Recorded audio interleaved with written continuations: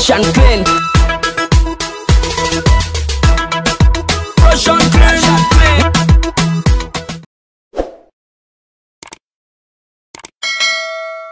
Yes, a very good morning to all the viewers watching us from home. How are you doing? How was your Saturday morning? This is your boy MC, I'm Mr. Vibes, and I'm so excited that I'm always here to bring you fun every single Saturday. This is Fresh and Clean, a show for you that happens every single Saturday. I hope you're watching on your Go TV, free to air Airtel TV, from mobile your TV, and any other platform that supports Ugandan content. And don't forget our YouTube channel, that's Fresh and Clean. Just go down there, subscribe, like, and don't forget to click the notification bell so that you don't miss any kind of content that we always post for you. Well, today I'm working alone. The crew is not with me. They have some official duties that they'll be doing, but I'm always here to provide you with fun and edutainment. Well, without wasting time, we saw that a lot happened in the course of the week, and I want to wish a happy Independence to all Ugandans there. I hope you had the best out of the best on your Independence Day. Uganda was making 60 years. I hope you had fun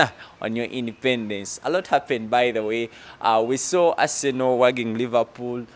We saw Manchester United also getting their win, a crazy win. Cristiano Ronaldo making 700 goals. 700 goals. That was very amazing.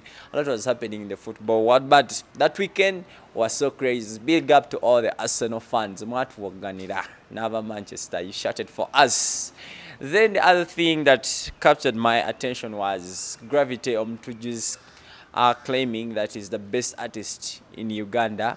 Bubariba, Chameleone, Bebe Kuru, Bobby Wayne, that they are nothing compared to him, because he did history by filling up Google Cricket over for the 4th time. So Zex Vilanji came out and said that this guy doesn't respect his elders. So we have that, let me say, ngumi, cold war between Zex Vilanji and Gravity Omtuju. And who do you think, if it's music-wise, who do you think can win, Zex Vilanji or Gravity Omtuju? So you guys, you can weigh and see among those two who can beat who. Then basically the other thing that happened still on the Independence, it was the Afropalooza that was trending every 3-day event that happened during the course of the weekend. And we saw Rema coming to Uganda with a crazy performance, putting on the Ugandan flag. Kwegamba, people had fun seeing Rema in Uganda. They are crush. The boys and girls, they love this man. That means the Saturday, I was in other official duties, but you guys had fun when you went for the Afropalooza. And the weather has been very cold, very chilly, very drizzly, but we always cope up. This is Uganda, this is how we do it.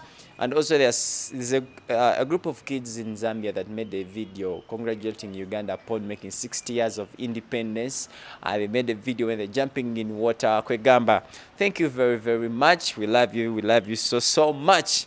Anyway, let's go to the next thing. That's the birthday wishes to all the October babies that we are born in this month. If this is your month, I'm going to wish you a very happy birthday. So, Sadati Pro, happy belated birthday. Happy birthday from Hafizo. Then, Jovian Cruz, happy birthday, my dearest. Happy belated birthday. I love you so much. Thank you for always loving the show, watching the show. Thank you very much. Yes, send my greetings to the people of Nagulu. Love you so much. Then happy belated birthday, Victor Rose. Yes, happy birthday, young man. I'm Tona, Kula, bro. Happy belated birthday. Then happy birthday, Judith. Happy birthday. Thanks for growing. Happy birthday. MC Sinbad wants to wish a very amazing birthday to Tiana Shens. Sinbad wishes you a very happy birthday, that he loves you so much. Then Aziz Ayeko wants to wish a very happy birthday to Adam. That happy birthday, bro. Happy birthday. I want to also wish a happy birthday to Sophie. Sophie, happy birthday. This one is a special birthday from my brother here. He had a special message. Said happy birthday, he loves you so much. Oriwadala, happy birthday. Then my last birthday is, hope all your birthday wishes come true. It's your special day. Get out there and celebrate. Wishing you the biggest slice of happiness today. I hope your celebration gives you many happy memories. happiness follow you. Tell Pista Abodi from your lovely sister, Grandy Abodi. Grandy, how are you, Grandy? You're wishing a birthday to your sister. Call us and we eat together food. Nothing mtwite today kukameri ka birthday. Yes, I'm wishing you the happy birthday. Then Salim wants to wish a very, very amazing happy birthday to Hanif. He says, to you, my beautiful baby, who I wish to spend every second of my life with, happy birthday. May the special love you have for me keep increasing. Happy, happy, happy birthday. Then this one is from the Echikanisa FC family, the Sechanzi family, Kawesa family. They want to wish a very happy birthday to Beine Sechanzi. Yes, they want to wish you a happy birthday. They love you so much and have the best on your birthday. Happy birthday. Then I have some special birthday from some special person. Super Dice wishes a very, very happy birthday to her lovely big sister, that she loves you so much. Thank you for being the big sister she loves. Thank you for being the very, very best person that has guided her throughout the years. She loves you so much. Happy, happy birthday. Yes, happy birthday.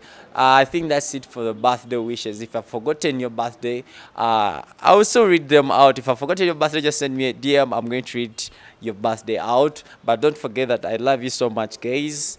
Yes, I love you so much. October babies are too much. October babies are too much. Ne mtwite nga tulie ku birthday fedna. Mtwite tulie nga ku birthday. Mtwite tulie nga ku birthday. Anyway, I think that's it for the birthdays. That's it for the birthdays. Let's go in for a short musical break. I'll be coming up with the topic and the rest of the show. Fresh and clean. Fresh and clean. Yes, welcome back from the short musical break that I had for you. We're going to talk about something very amazing, something very fun you guys at home love. Yes, and obviously I also love it. We're going to talk about, again, tourism, but this time you're going to look at it in a very different perspective. Branding, what happens when people go to those camping sites and everything like that. So that's basically what we are going to be talking about today, this morning. I'm MC Emma Mr. Vibes, and I have some amazing lady with me. She's going to introduce herself to you, then we see what's up. Hello. Hello everyone, this is Sarah Kezia Nambalira. I am Director, Keira Travels and Safaris Limited and Finest Safaris. Director? Yes, please. I'm the Managing Director for the two sister companies, the Finest Safaris and Keira Travels and Safaris Limited.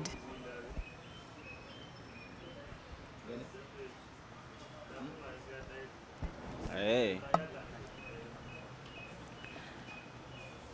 Yes, I am the Managing Director of Keira Travel Safaris Limited and the Finest Safaris. Those are two sister companies, and I'm here to represent today the Finest Safaris, because this time it is the Finest Safaris preparing and it is Keira Safaris sponsoring the Finest Safaris.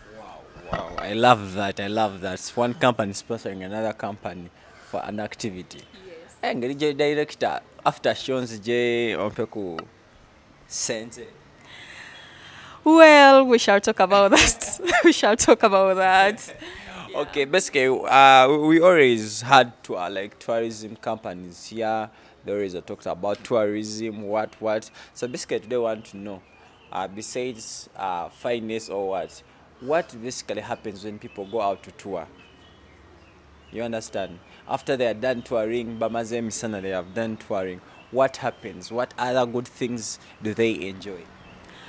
Yes, when people go to tour, they do enjoy the nature of the environment. They enjoy the company. They enjoy the place. They enjoy the atmosphere. They also party. They get friends. Yeah, normally that is what happens in tourism. And at the end of the day, you come out when you are feeling great, that great experience, like you get a place, it's new, it's unique. There is a new attachment you get when you get into a new place. And that experience will be on your minds forever. Yes. You know, always people have that mindset that whenever these companies organize something, something to tour for, something to visit, they always think that you're going to see gorillas, then at night you go to, let me say, to your tent to sleep or to your cottage to sleep. But they don't know exactly what happens at night. But you've just taught them. And there's something amazing, a campfire. People always listen at the campfire, they share stories. What kind of stories do they share on campfire? There are a lot of stories, a lot. For example, we might be maybe going to a place, and when we light a campfire, we have a lot of things we bring about. Sometimes if it's an educative tour, we can talk about the reason as to why we went there. We can brainstorm at the campfire, as well as chewing the barbecue, sipping a glass of wine, taking a soda, taking coffee. A lot happens on the campfire. Also, knowing each other.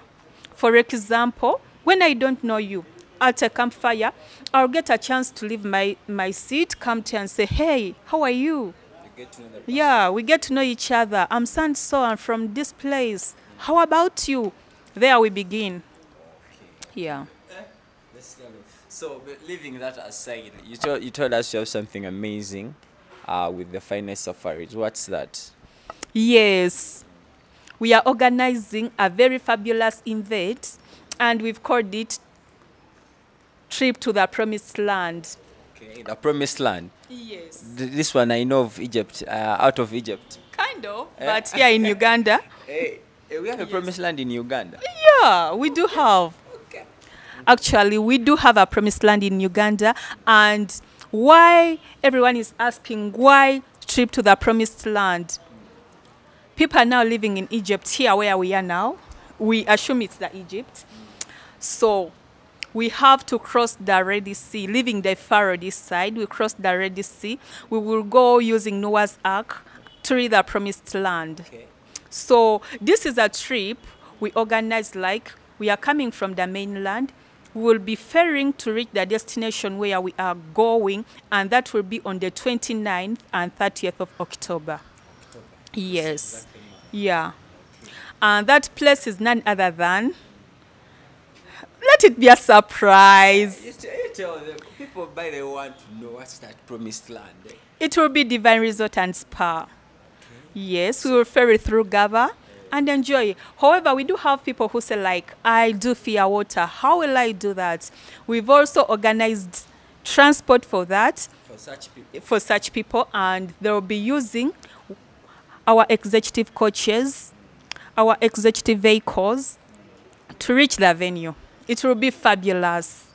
Man, it's like a VIP experience. That's something you're organizing, a VIP experience. Honestly, this is going to be very amazing. People have been traveling with us in various events, but this is gonna be the best.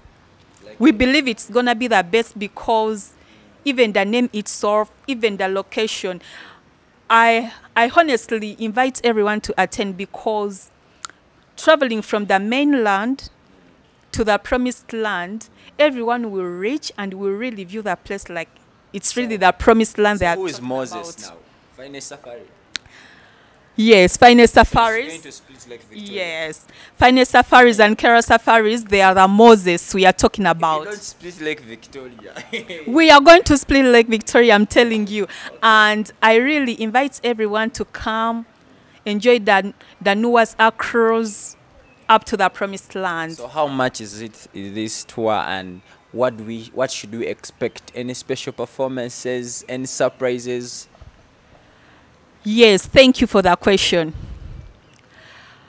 Expect the 10 commandments as in the Bible. Remember, we are going to the Promised Land. Expect to live by the 10 commandments. The 10 commandments come with a partner. Please don't leave your partners behind. What if I don't have? I come with my brother. What if you don't have? Tell us in advance to connect you to other people. Okay. Actually, this is an event for socializing, but 10 commandments will be there in fall. We will be having photography, we'll have a nature walk, we'll have camping, we'll have a campfire. And we are expecting musicians, and this time we are featuring Vivian Tendo. Timango. I think you all know Vivian Tendo. And other upcoming artists will be coming together with her. Yeah, it's gonna be fabulous. You have not told us the prices. Yes, the prices. We do have tickets for the early bird. The early bird, if you are single, you pay 120. And if you are a couple, you pay 250. And for those are 100 tickets. And for the rest of the people who are going to book after that, we do have a ticket for a single, which is 150, and for a couple, which is 280. Please miss at your own risk. Some people might have missed Nyege Nyege, might have missed what, but this one, miss at your own risk. It's gonna be the best of its own kind. Okay. Yes. All right. So give us the numbers where people can book, where they can contact you if they want to book or ask questions about this upcoming event. Yeah, sure. For those who do want to book with us, you can come directly and contact me through 0782 095700. You'll find Sarah Kezia from Kera Travels and Safaris, of course, the managing director. And you will also meet my operations manager and as well the director too, Casey Kaitari Frank. You call him on 0753 353373. You can contact these numbers for booking, for reservation, for everything. You can as well feel free to contact us directly through www.kerasafaris.com or through Instagram, through our social pages and everything. We are everywhere you go. Yes. Okay, she has said it all. Make sure that you get your ticket ready, book your place, book your spot, and travel to the promised land and have fun. There are two options. One is the Noah's Ark on Lake Victoria. Then the what? The other route, Mukono. Yeah, our executive buses through Mukono. Okay, Yes. so just come, guys, have fun, enjoy, and feel that glimpse of entertainment that we are talking about when you're done touring what happens at night at the campsite. So we shall be coming back next time to show you what happened at the promised land. The directions to your offices. Yes, you can as well walk in directly to our offices in Wandegea. This is KM Plaza. Others call it Casablanca Building. You come to KM12 or room 12, ground floor. You will see our offices with Kera Travels and Safaris. Feel free to walk in for all your bookings. We will receive you. We will receive you. We will feel happy to host you. All right. Okay, thank you. All right. It's been nice hosting you on the show. Likewise, thank you so much for the opportunity, and I really call upon people to participate, to come, to contribute, to be present. It's gonna be superb. Yes. She has said it all. Let's go for a short musical breather. We'll be coming up with our top 5. Fresh and clean. Fresh and clean. Welcome back from that short musical break we had for you. Remember, this is still Fresh and Clean for you, a show for you that edutains, entertains, and does a lot of activities for you. Well, this is the top 5 segment, which is our best 5 Ziki for you, and you dance while you're sitting at home, in your car, workplace, YouTube, and everywhere. Well, today I have some amazing guests. A lot of you know this guy.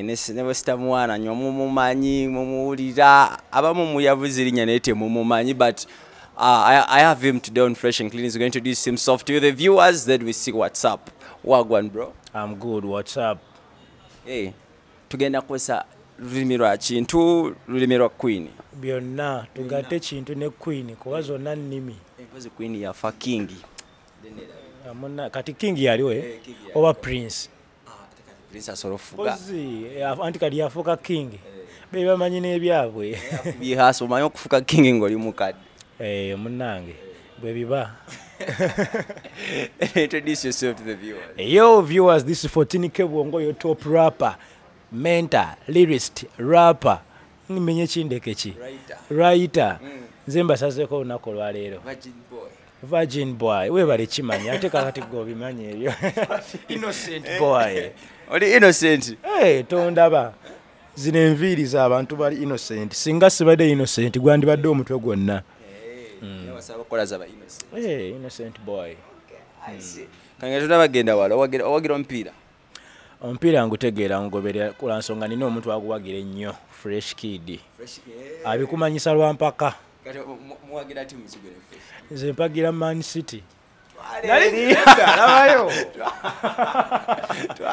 anti kaakati by then nali njiwagira nga nkyategeera ebyomupiira ennyo nga mbigoberera waliwo ttiimu eyo yalimu ba company simanyanga ba Carl Stevens David Silva mwalimu ba Hart Yaya Toure ttiimu nali njiwagira ebiseera ebyo naye nga bwemanyi kireka music akusika nnyo kati ndaba empulira buulizi mawire gagifaako naye nga gyempagira era tuli bazibu nnyo wa Liverpool ate olugira ki awagira wali Messi oba ali dawa PSG gyawagira kati goli wa bakachere ndi wa Man City nange tata ate twesibaako mukama wange nze mbanyi tamana n'obukakafu kambukulagire kusibadde bali tebalaba mwebe bakuba ofuufi ogiraba kituufu kati wano nali London wajjamu app ya gundi ya Manchester. Anyway, this is the top 5. We're going to have number 5 and number 4. So 14K. Bagenda mu details. So kotwe number 5 number. Nyimba zola banga zichuba. My number 5. Number 7 tegena bayange. Number 7 tegena bayiyo. Mpe nyimba zange gwe evo bera wanongo olonda nyimba. Zindekere. Sironda zichikuba. Zinonda zinyumira. Zinyumira. My number 5 is Picture by Pinky and Grenade. Right out of the number 5. Wansonga njagamba Pinky mumanyi. Era yagiyita breakthrough ye.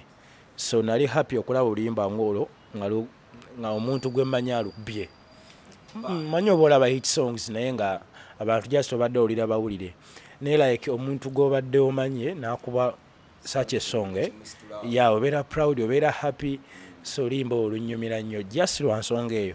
So my number 5 is Picture. Cha. Big up to Dr. Brain, the writer. Even respect. Yeah, respect. Limba lwakabe. Ati abantu teba respecting amna. Katenge joli writer. If you don't respect, you don't deserve respect. Oh. Yeah man, you have to respect. Okay. Number 4. Number 4. Number 4 yange kebere limba lwa Green Daddy. Green Daddy. Straight outer Sunday music. Enjega nnyo okuwagira abantu bemmanyi. So ne Green Daddy mulabye janeye Sunday music bakola nabo. So far waliwo ennyimba ezitambula bandana iki ne my best song I think is Nansanana. Ate ndiwe Nansanana. Ndiwe nabweruna essaawa zino. Kati Nansanana embeera kumpina. Which means mbasobola kuwagirana kayimbana akebbalina. Kitegeezana Nansanana kankolerana era kabanyumirena naddalana abawalana abemakindyena nga temulinamuna nga mwegombana abawalana abewa Nansanana mbavuddeko. Anyway, let's have number 5 and number 4 becoming up with the rest of the countdown. Fresh and clean. Fresh and clean. That has been Nansanana for you. Omusajja ayogedde wano ebigambo. Obadde ngoyina gwokuba. Oyo muwalana atayina sente natakukwanana. Omanyina. Ebina mwana tebi. Manyi waliwo ebitundu nga bw'oyogera erinnya lyakyo mu Uganda yonna biri famous. Nansana. Jukira anisiza maina yakiyimbako. Ani ono Angela wewa Nansana. So ebifo ebinengeri gye bifunye fame. Yesu amala. Kitaye ne oba totuukangayo. So tulina obeera proud olw'ebintu ebyaffe ng'ebyo. That's why era bwe mba njogera ku bifo ng'ebyo. Nansana makindye. Yeah man. Kansubire kabanyumidde. Era kalina obanyumira 14K. So 14K. kakikolina wakapya kubanga guno omwaka tolekanye nnyo nga waleekana mbadde ndeekaana naye mbadde ndeekaanira walala fiya nani towagiwulira okitegeera nnyimba zibaddewo nnyimba za fresh zonna mbadde nga mpitira nnyo eyo mu kuwandiika ne ku mentalinga soko babulye ku nnyimba z'okoze projekiti z'okoze nze soogera bingi seesoma nnyo asikwesoma olwo kye bayita respect katwagala nabo bakwe respect bw'oba oyagala kumpa respect yange gwe oluyimba lwa fresh kid lw'omanyi banteeka bambi taki emboozi y'eggulu usichoke fiya nani luyimba kitiiputaapu tukuba featuring DJ Shiri kale buli luyimba kale kankugambe nzaalubadde behind. That's some big talent. Yeah, so just nga bwe kimanyi tebibeera byangu nnyo kubeera ng'okwasaganya ebintu bibiri. Music yeetaaga time, a lot of time. Investing in time ne money. So ebiseera ebisinga mbadde nga nkola nnyo ne Fresh Kid kuba badde akideservinga. Nakyebaza Katonda okuba nti yatusisinkanya. So mbadde ino kituukiriza okulaba ng'abeerayo ddala ku top. So right now siga nti mulese tukyakola ffenna ndowooza ye time ennungi nange okumanya abantu bamanyi 14K Bongo yaani. Kuba bw'oba oliyo nga tomanyi Fresh Kid then oliko ekikyamu. Naye ate wali waliyo nga 14K abadde awulira muwulire. Yes. Oli ng'agamba 14K yaluwa yakola kyama awandika buwandiisi so yeno right time entuufu. That's why kati ntandise ovaayo nina music ompya mujaba mumulabaawo maaso so far waliwo akatambula bakayita gwana amanya Cheetahs Anthem ne music omulala olwedde gyali video zaggwa dda Cheetahs Anthem. Cheetahs awo tujjawo Okay, first give us number 3 and number 2. My number 3 kayimba kano ngawuliriza nnyo mu biseera byange ebyeddembe kamuvubuka musajja bamuyita Jamie Culture omumanyi. He's very talented. Nyo yomu ku talent ze tulina wano gw'owuliriza n'ogamba wow. So waliwo akayimba bakayita wuuli kayimba ako kannyumira Kakunyumira nnyo. Acha Lwaki soko otunyonnyole nga tetunabaka lwaki. Amanyi Oluganda ayimba Oluganda luli lwennyini kabira k'ekyaddondo kalimu engo taba simanyanga yaŋŋamba simanyi Dimansi ogimanyi gwe oba ye wiiki ate simanyi enzigo 2 enzingo oba gy'emyezi binyuma okuwuliriza. Oluganda lwakozesa Yes, omanyi music asinga bayimba ebigambo bya bulijjo oli bw'aba ayagala owaana omuntu gera mugamba nkwagala nnyo wankuba olina figa ennungi face akabina kala awe batambulire oyambala bulungi otambula bulungi naye sebo oliyo oluyimba oluwuliriza gaya alina lyrics ezakabi mwana mulina osiima music omulungi akayimba bakayita wuuli by Jamie Culture. Okay, and then number 2. Number 2 mbambuzayo mmeka? Okuzayo namba emu yo. Kati number 2 yange baluyita Fear None. Olwa Fresh Kid. Eyo mbi. Nga tetunaba lufuna. Buzibu ki bw'osanga like what's buzibu ki bw'osanga nkane Fresh Kid and what's so special about this kid that wayagala okukola naye? Saayagala kukola naye. Katonda yayagala nkole naye. Search planning. Otherwise singa planning ebintu bingi byenjagala okukola bituukawo. Naye Katonda already life aba planning dda. Naye challenge gye nnyinza okugamba gye nsangamu naye challenge ya bulijjo erina obbaawo nti mwana muto. Omwana omuto ne oba omusomesa busomesa mu class ekisooka bw'omukambwalira byonna biba bifu by'oyagala okukola naye. Ne bw'oba gw'olaba musaana mu kimala essaawa eyo kati oyina omukuuma nga tanyiize ng'ali mu mood ng'ali mu vibe. Kati ebiseera ebimu kyekyo kyokka nti waliwo wentuuka nga njagala oba olimba tulukole tulumale ku olwo nga sikooye naye nga ndaba time tugirina okuba nga tulumala. Kati yo omukulu n'abeera ng'oluusi ayagala oba asooke azannyemu ka game awo. Kati ng'ate wona omugala tozannya game tagenda bikola anyiize kati awo olina obba omugumiikiriza ogamba naye sooka ozannyemu game awo 2 awo kyo kyokka ate oba olina okikola kuba mwana muto tolina muvuga speed nga muntu mukulu okitegeera kyekyo kyokka. Then ekiri special nti waliwo ebintu byenkola nga ndaba nze ng'ebizibu nga oba agenda bikola atya for example tulina oluyimba baluyita Usichoke bali baluyita Tozikiza lwa Fresh Kid lwali mu version ya Luganda lwo sinze na luwandiika gaya luwandiika bamuyita Novite kati then ze ne bangamba nduze mu Luswahili limba onenduza mu Luswahili lwonna baluyita Usichoke nebi namatwale nako nga 3 nga ndi ku Luswahili olwo kuba ebigambo ebisinga sibimanyi n'endowooza babigenda mu challenging ye mu kiro kimu nga lwonna alumanyi in one night. Kati kwegamba nefiya nani yennyini alimu patwa naye ndowooza bijjamu kalubiriza kati ekiri special ku ye nti si wa kusindiikiriza talent agirina kyekola kyokka byekola byokka. And you've had Fresh Kid omwana amachovula baba kulembera mu kirasi bintu bya bulijjo bw'otula naye inoonyumyamu naye lw'omanyaye ng'omubuuziza ebintu ebitali ku script nti oba 14 oba yabadde amugambye nti bwe bamubuuza bano akole bw'ati g'ofunangayo time noonyumya naye ate be baana b'ennaku zino jasula kuba ye ali blessed nti ali mu limelight ye naye abaana b'ennaku zino abasinga bali sharp otula naye naakuchalenginga nga mwana alina emyaka 7 ng'oli kisajja kikulu. okubye nnyo. Let's have number 3 and number 2 be coming up with a bonus track and number 1. Fresh and clean. Fresh and clean. Yes, we are coming back from the number 3 and number 2. Our bonus track is going to be Rush from Ira Star. Ira Star, Rush. Ero gaseemu ka bonus. Ka bonus ko kabeera sikweyagaliza ko kabeera ko ku demand. Lwaki Rush kakunyumira nnyo? Kayimba ko mpagala lyrics ezo zizagala nnyo. Lyrics zagala. Yali ayogerako ki?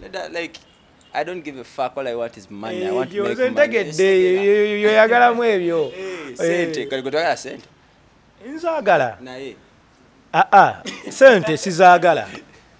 Zeetaaga. Kye ebimu. Necessity wantility byonna byebimu. Kale. 24 Bongo liti. Kale mukope naako mwabadde ku bandanana. Ngenda liti. Kakati nkubanja liti. Tokola oluyimba lwe bayita liti. Tunatera okumala liti. N'abali eyo liti. Nga temwagala tulaba liti. Temumanyi kyemusubwa liti. Bombokera liti. And then let's have the bonus track be coming up with our number 1. Fresh and clean. Fresh and clean. Yes, that has been Rush from Ira Star for you. I hope you're having fun, enjoying. I have 14K with me, 14K Bongo. I'm having a good time with him. I hope you guys at home are having a good time. As we are heading to our number 14, we're going to Traguno. Do we expect an album from you, or you're just going to be releasing single, like one single project? Naye bakola album zibagattako ki?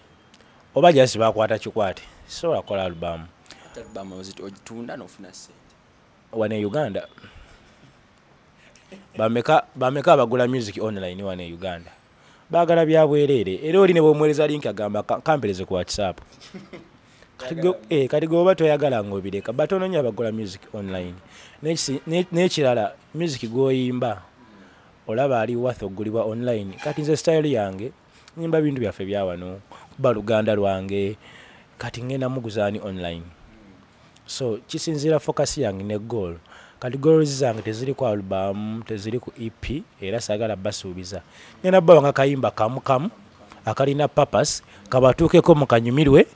Then ebya album tujabira abeyo maaso nga tandise okuyimba olu Nigeria olwo nga tandise okukyusa ku sound. Manyi sound atunda online wano tebamwagala simanyi lwaki. Baagala kikuba okitte. Kinyanya.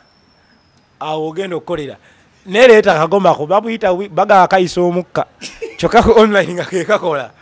So kisinzira goal yo nekyobala. Kati saa zino ino sooka nenkakasa abantu. Nti ddala 14K Bongo lyawandiika yona akuba. So kyenfokasinzeeko essaawa zino ine oluyimba olupya luyita Gwa n'amanya lwenasoosa okuta seriously ne si lwensoosa obba nalo. Mbadde n'ennyimba nga hit bali n'ennyimba nga okitegedde kati concept ngeza ate muzirinde kubanga nayimba ebintu nga si bya bulijjo. Bali n'oluyimba nga which is which, bali n'ennyimba nga Sibiriimu ne Fresh Kid, bali n'ennyimba nga Taki ne Fresh era gwaliko naye kakati mbadde nga ndireyinga nnyo nga nsobola oluyimba ne wayitayo emyezi nga 6 nga neefudde bize kati ngenda bba nyigiriza bwenti paka we munaakaabana era essaawa zino oluyimba luyita Gwanaamanya Cheetahs Anthem nga kwe najje idea nagijje ku mbeera eri mu nsi eyaddala true love ntono mweri naye ntono kirizagaana abavubuka n'abawala abeesanga ne beekwana ebirowoozo ebisinga ansi ebeera ku siteepu esembayo ey'okukola ekikolwa kiri ekya bafana ekyamme kaakati ne mubuuka dating simanya outing biki okwemanya kati abasinga bajja nga fokasi ye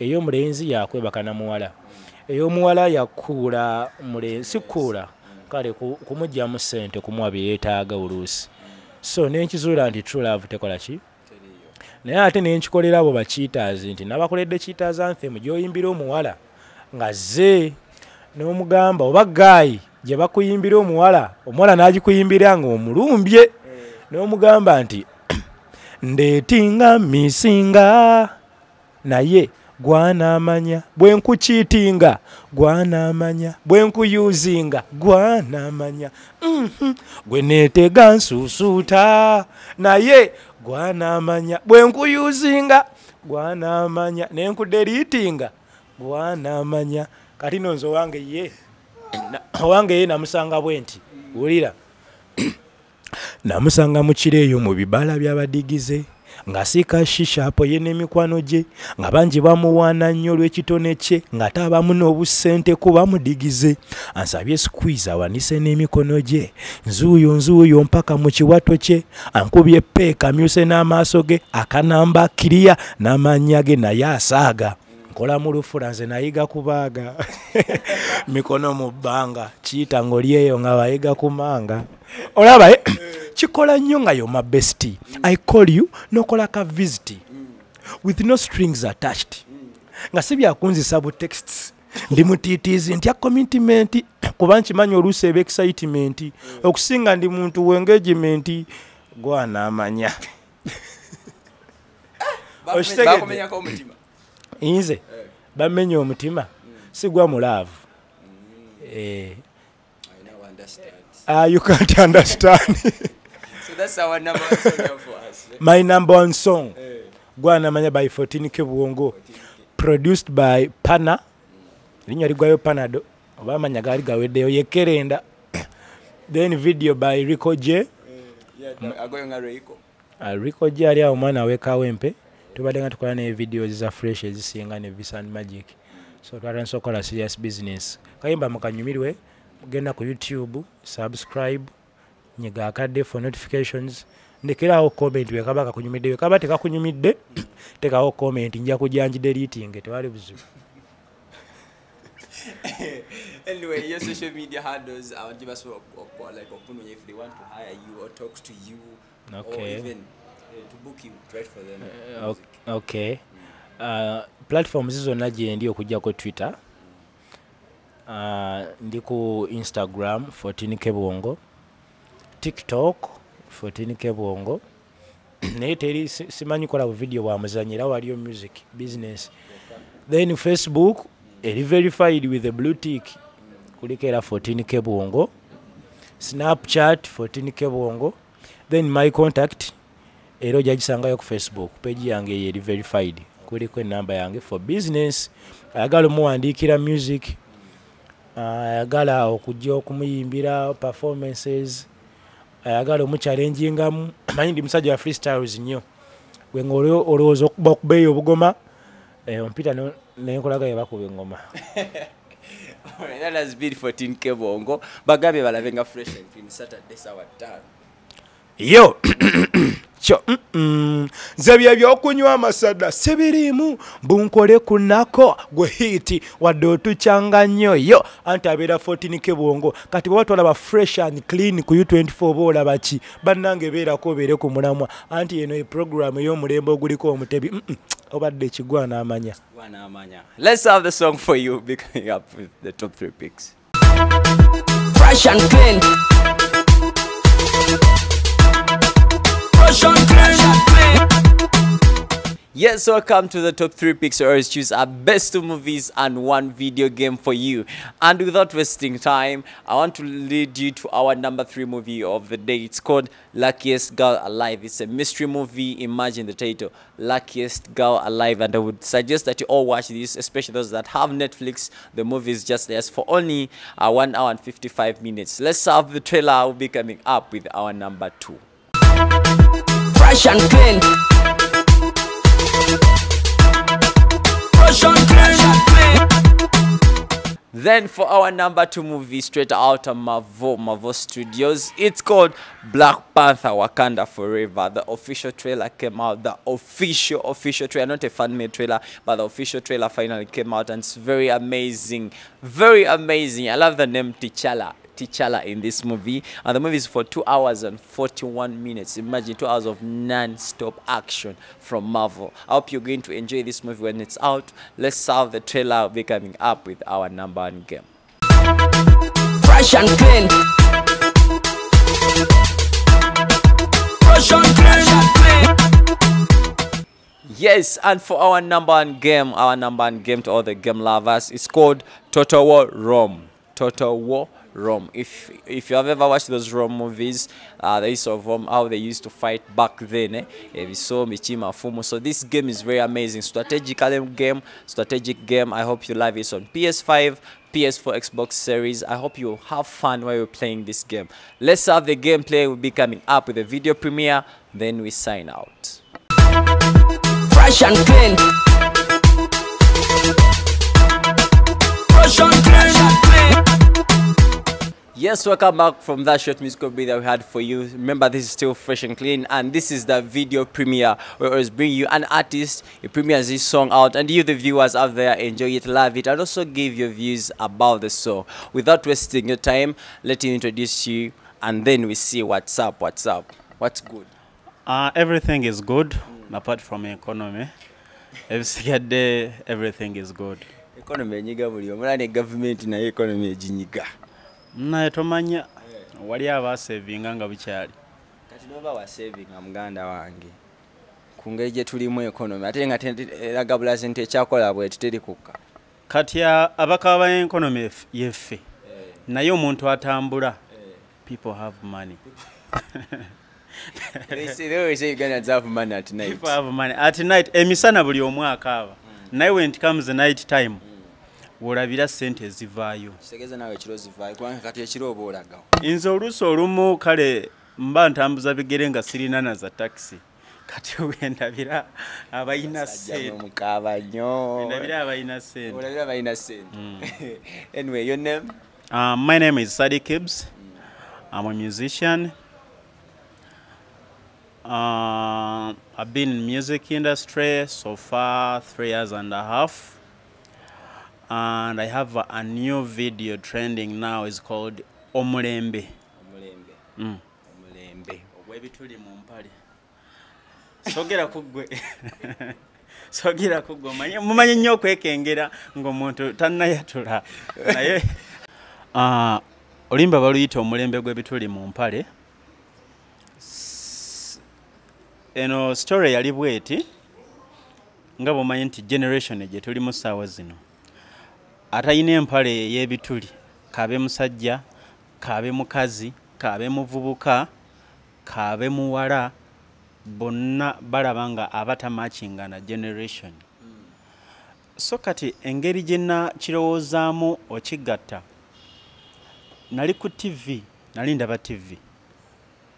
Amawulire, kati ne balaga omukyala eyali azadde omwana. Omwana yalina emyezi nga 3.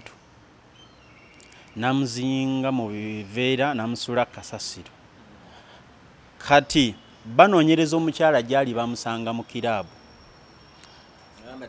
Nga ayambadde empale eriko ebituli wenna kwegamba nga just kubiseeko katini. So kati nze olwamala okulaba amawulire neneewunya ekintu kye nali ndabye kati neneebaka. Sibaziwera ssaawa nga 8 nenzuukuka otulo ne tubula. Ntandika okulowooza ku script eyo. kati ye introduction y'oluyimba etandika nti nyini byonna bujje kweddiba oba ntandikire wa ku luno guno omulembe gw'ebituli mu mpale n'abakyala gubasuzza bwana ku kkubo okitegeera so kati nti either ekyali kimusikiriza omutwala eri kye kyamuleetera osuulawo omwana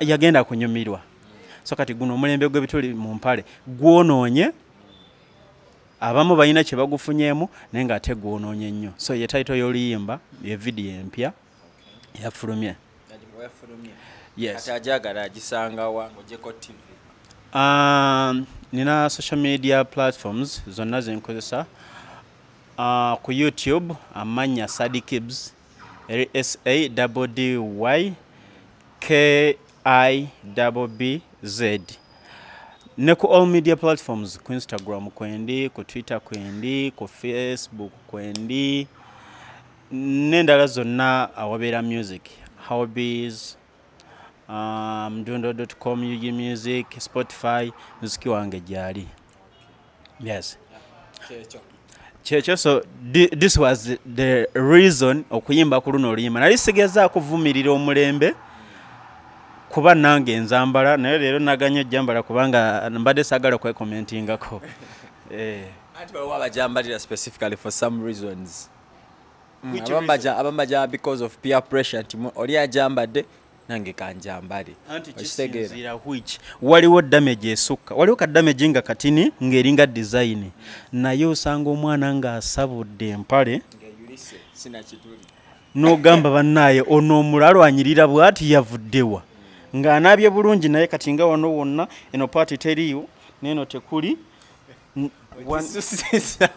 okisusiza the song for you is called ogambye ebituli mu mpale omulembe gw'ebituli mu mpale remind the viewers your name my name Sadi Kibz gemanya genkozesa ku all media platforms aneetaaze wonna kwende osobola okumpeereza message osobola ofunako music wange n'okunkubira ennamba yange gyeriyo yonna mpozi ng'era waliwo yeetaaga ogimusomera okay my WhatsApp number zonna ziri ku WhatsApp MTN ne Airtel eri 0751 539597 MTN eri 0784947084 osobola okunkubira nga either business kuba waliwo nalikoko nensoma ennamba yange abawala ne bankubira nga bankwana sinoonya kuba kati essaawa zino njagala sooka funa ssente ndyoke nzire ku kyalaavu so abakuba nga mwagala laavu banaye munneesonyiwe ndi wa business kubanga olina business. Okay, about the man, let's see the song has for us, the video has for us. Omulembe gw'ebituli mu mpale. Let's have the video for you be coming up to sign out. Fresh and clean. Fresh and clean. Yes, thank you. We have come to the end of this amazing, beautiful show. I hope you had fun when you're watching this TV show. I was about to call it a movie. But regardless, it's a TV show. Thank you for always watching, sending in those shout-outs, sending in those regards, and telling us how you enjoy this show. Tubagalanyo, Team Fresh and Clean by the guys. We love you so much. Thank you for always tuning in. My name is MC Emma. Remember, keep guard of your property. Thieves are too many in town recently. We have a lot of theft cases. Keep guard of your neighbors, your property, and make sure you don't travel at night alone on a border, on those dark roads. Always move in a car. If you don't have a car, you're not in a bar or where, just stay home, man. They will steal you, they will take your things. But as always, I love you. I want to send my special shout-outs to the people of Salama, people from Mperere, Gayaza, Makere, Chikoni, Bulenga. We love you so much in Zambia. Shout-outs to Grandi, Sugar, Dice, Dan, and everyone. We love you so much. Till next time, I love you all. Bye-bye. Fresh and clean.